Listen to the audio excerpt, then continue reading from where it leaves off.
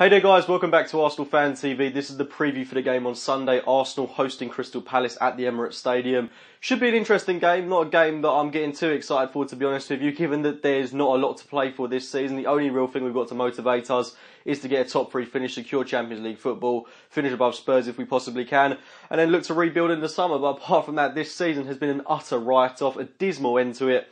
And the only real positive we can get is if we end the season strongly, look to rebuild over the transfer window and then go into next season with a little bit more positivity. But nonetheless, playing Crystal Palace, I mean, they're a team that are right at the bottom of the Barclays Premier League table at the moment, but they are kind of adrift from that relegation scrap that seems to be going on with Sunderland, Newcastle, Norwich, etc. And they do seem to be secured as a Premier League club for next season at least. So it's a game in which they won't be too overly motivated. Of course, we've got a fantastic record against Crystal Palace. I think we've beaten them every single time that they've played in the Barclays Premier League since their promotion. So that's one incentive that we've got going into this game. And as the pressure's off us, then I do think we will be able to play a bit more expansive, exciting football. I'd like to see a pretty much unchanged team from the one that played against West Ham United, but maybe a couple of changes in the defensive department. Maybe I'd like to see Callum Chambers come in for this game, as we're in a kind of nothing to lose situation. I think maybe it would be worth giving him a chance. Maybe bring Pau Mertesacker back into the team in place of someone like Gabriel. But personally, I think Wenger's going to stick with the partnership at the back of Koscielny and Gabriel, try and mould those two together heading into next season. But personally, I think it's worth giving Callum Chambers a shout. He's played very well whenever I've seen him this season.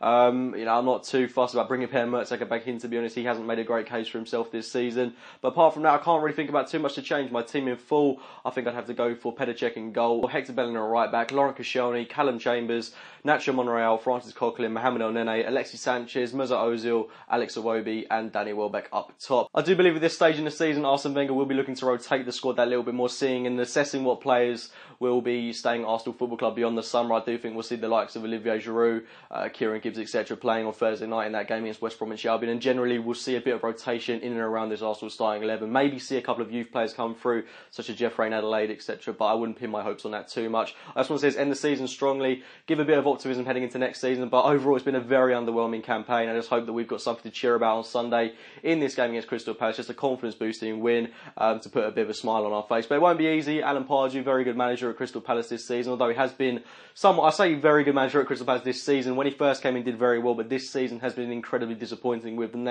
Their squad shouldn't be where they are at that position in the table right now. I do think they've underachieved massively this season, especially when they've got the likes of Balassi, Cabaye, etc. in and around that Crystal Palace squad. But it'll be interesting to see Adebayor coming back to the Emirates Stadium on Sunday, to say the very least. I'm looking forward to seeing what kind of reaction he gets. But anyway, guys, please do get your thoughts on the game in the comments box below.